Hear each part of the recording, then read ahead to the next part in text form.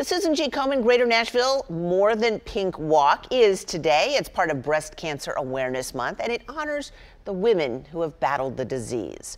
News Channel 5's Brianna Hamblin is here with more. And Brianna, we know there is a big need for this walk.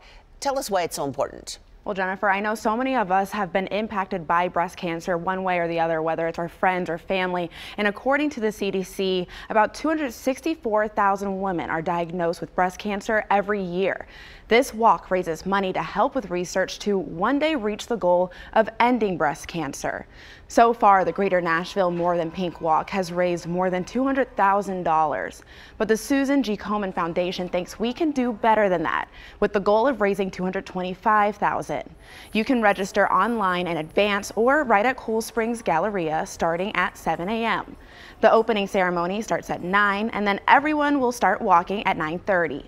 Tori Dean, marketing director for Cool Springs Galleria, says the mall is excited to host this event, bringing the walk back in person for the first time in 3 years.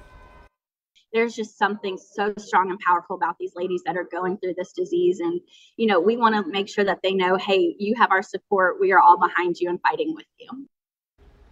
It's a 1-mile walk, and then the celebration continues until 2 p.m. with a fun party at the mall. And our very own Rory Johnston will be there to MC the event. Back to you.